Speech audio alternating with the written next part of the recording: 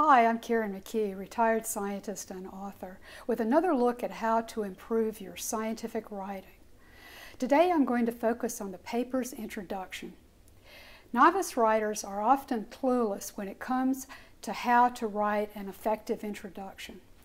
I know because when I started writing, I had no idea what was expected in the introduction of a scientific article. There are two important components that must be included in all introductions. One, you must state a clear question or hypothesis addressed by your research. And two, you have to explain why the topic of your research is important. I sometimes get manuscripts to review, and it quickly becomes clear that the author doesn't know how to state the study's main goal or why it's important. Sometimes the author just lacks writing experience. Other times, the author may think that they don't need to state what's obvious to them, that the editor and reviewers will somehow figure out why the work is important. Big mistake. Explicitly making the case for the importance of your research is key to convincing a journal to publish your work.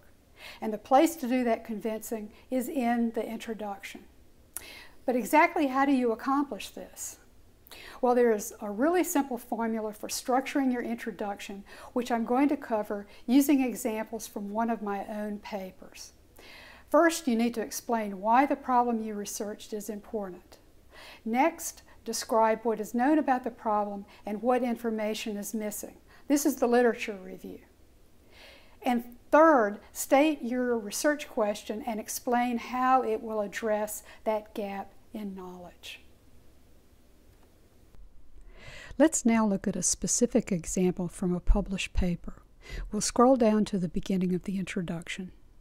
Generally, you want to start with the big picture.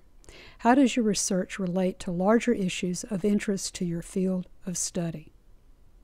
The first sentence tells the reader that this work falls into the larger topic of global warming and consequent effects of sea level rise on coastal wetlands worldwide.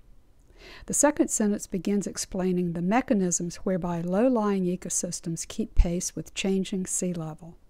This opening paragraph then narrows the focus down to systems undergoing rapid subsidence or sinking, such as the Mississippi River Delta, which is where this study was conducted.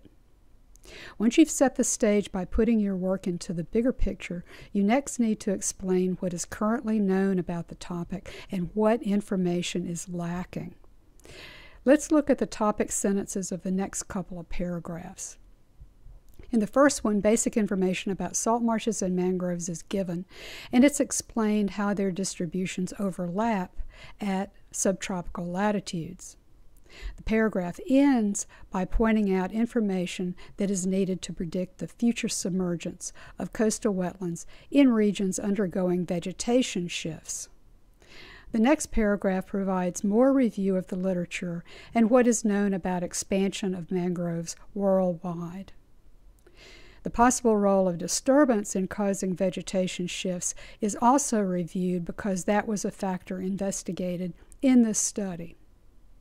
The end of that paragraph points out that vegetation shifts may alter the plant community's capacity to keep pace with sea level rise. In the next paragraph is a clear statement of the information need.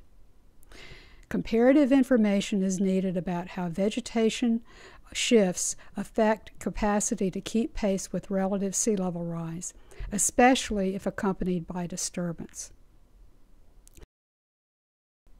The final paragraph of the introduction states the research objective, which was to experimentally test whether vegetation type, with or without disturbance, can influence elevation trajectories in a salt marsh mangrove community. The final sentence of the introduction drives home why the study was needed and how the results advance the field of knowledge. Now you can see how easy it is to write an introduction. All you have to do is answer three main questions the reader will have about your work. 1. Why is your study important and how does it fit into the big picture? 2. What is known about your topic and what information is needed? 3. What are your research objectives and how do they fill that information gap? Now, this is not the only approach to structuring an introduction. Also, there can be a lot of leeway in how you structure the literature review or introduce your objectives or questions. Some journals prefer a certain style of introducing a paper that differs from the example I've presented here. It's a good idea to look at a few papers in your target journal and see how the introduction is structured. If you found this video helpful, don't forget to hit the like button. And if you have a specific question about scientific writing, please leave a comment.